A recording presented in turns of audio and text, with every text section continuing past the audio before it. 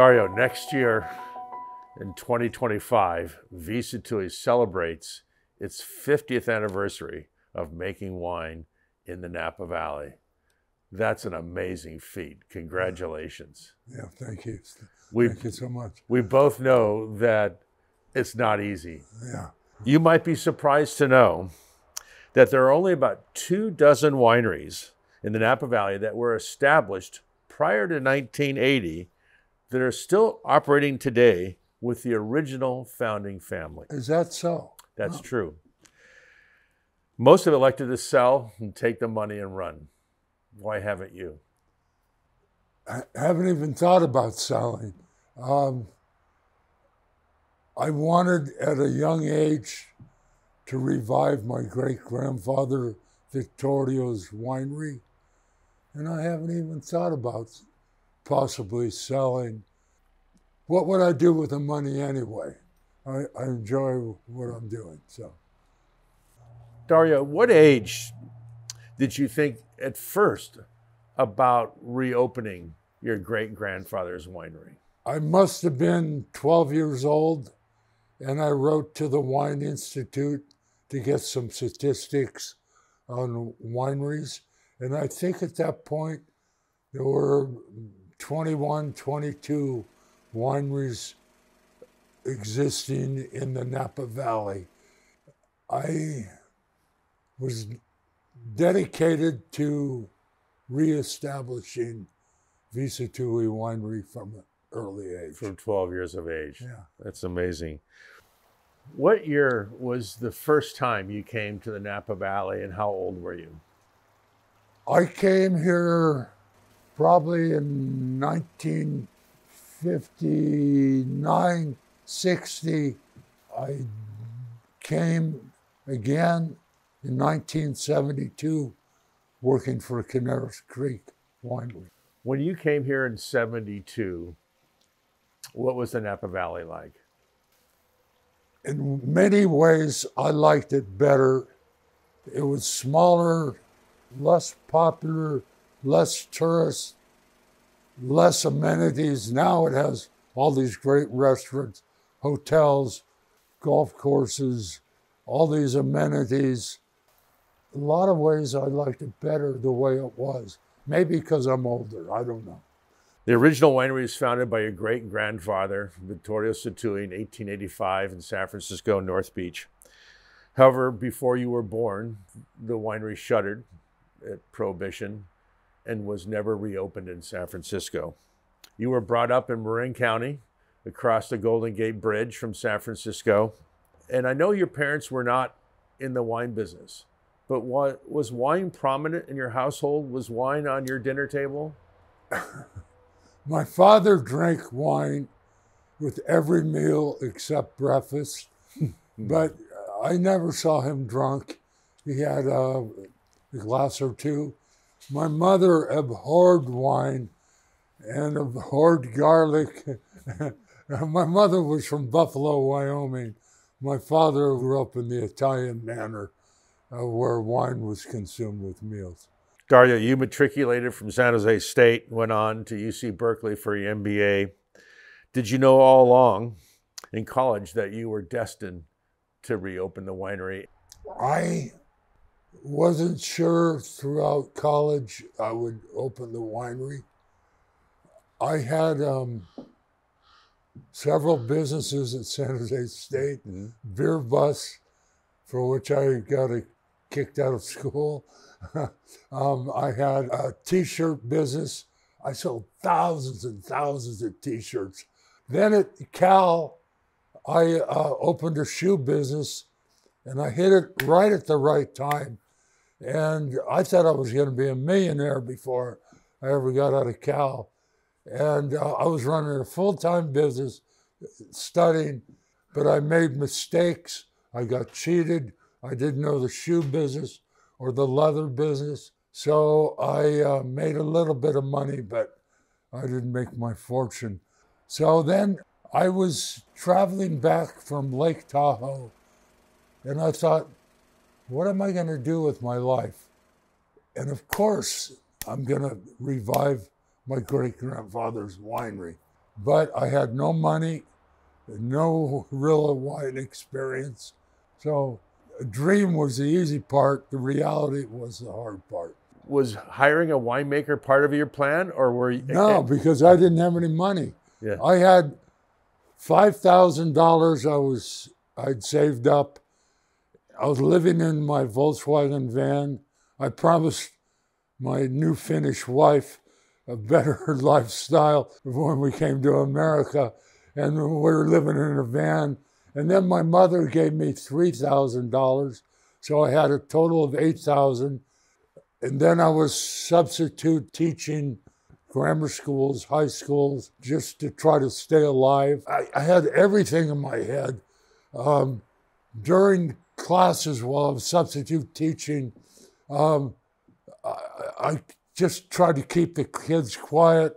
And doctor's appointments, the doctors were always late. So I brought all my papers and spread them out and working on my final business plan.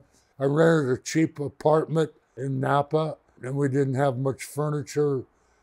And then I was working for Beaulieu Winery at $4 an hour as a tour guide. During my tour, I devote a minute and a half saying I plan to be restarting my great-grandfather's winery. If anybody's interested, see me after the tour. Mm-hmm. Virtually nobody was interested. And then one day, a great thing happened. This little guy, he told me that he was interested. And so I brought this person and his wife to Sattui Winery, told them everything.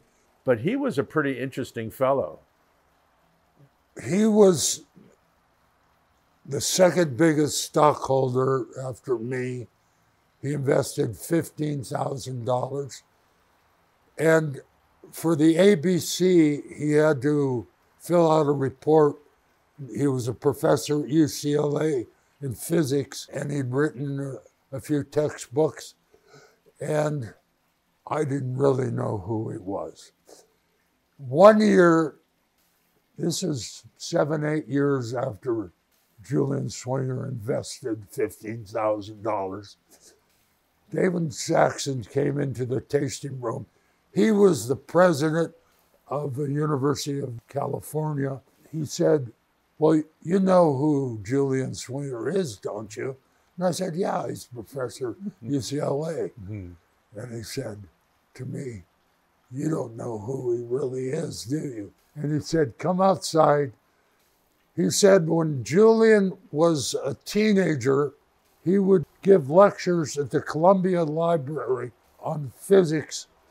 Nearby students would come to his lectures, and nearby professors from other universities would come to his lectures.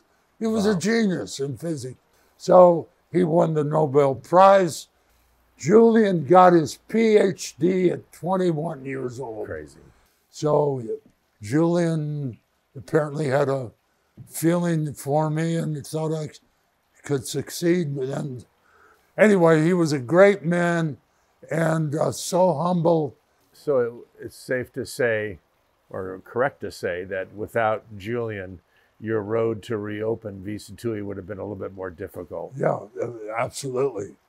I think if you try hard enough, long enough, you'll see some success.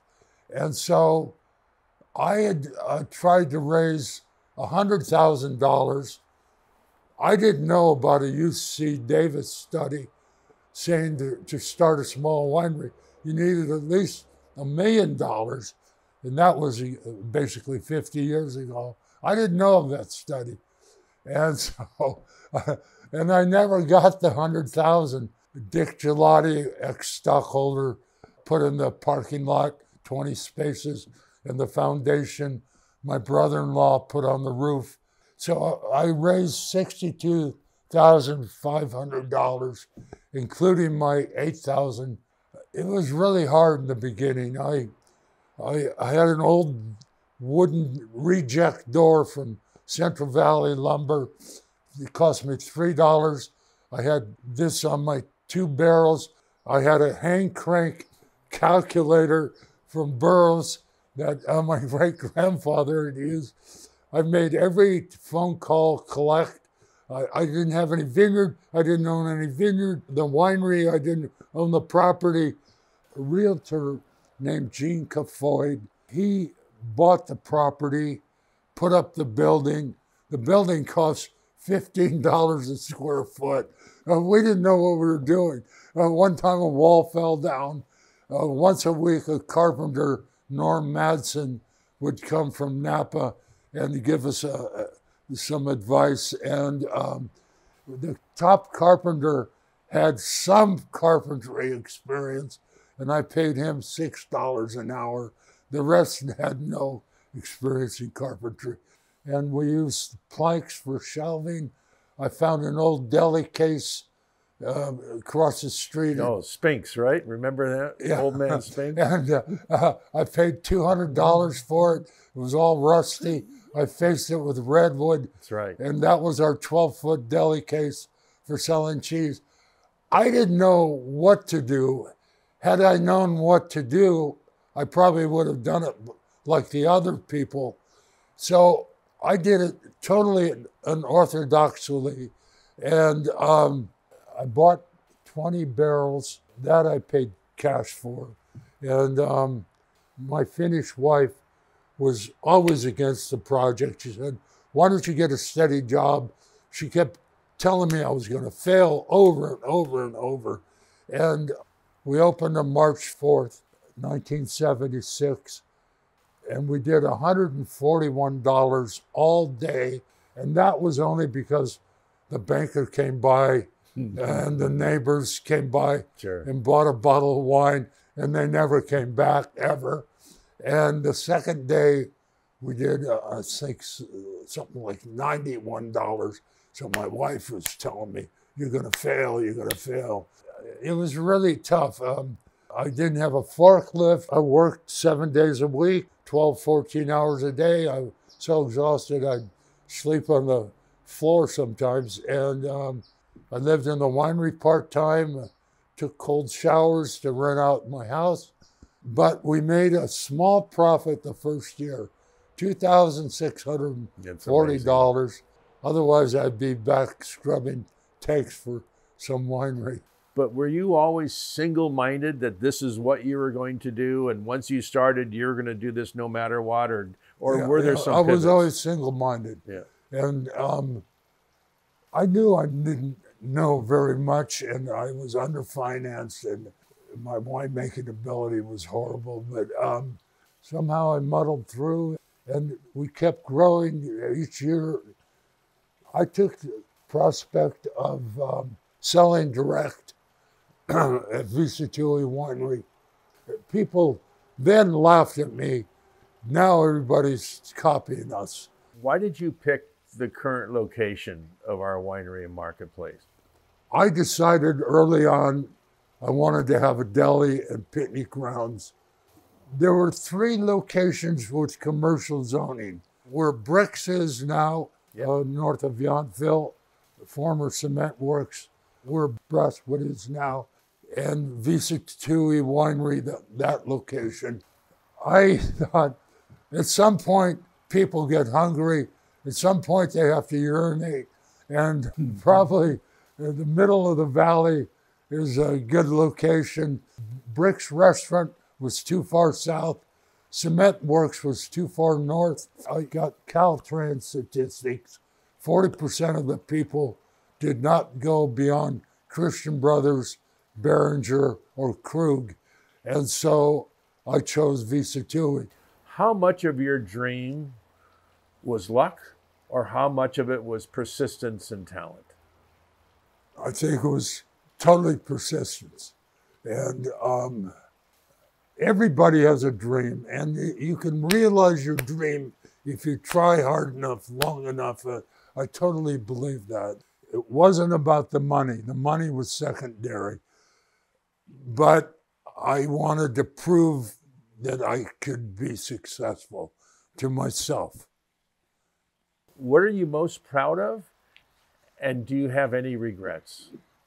Bringing Sattui back to fruition and honoring my great-grandfather and my family, and proving to myself that I could make it all work. Dario, thank you. Yeah, thank you.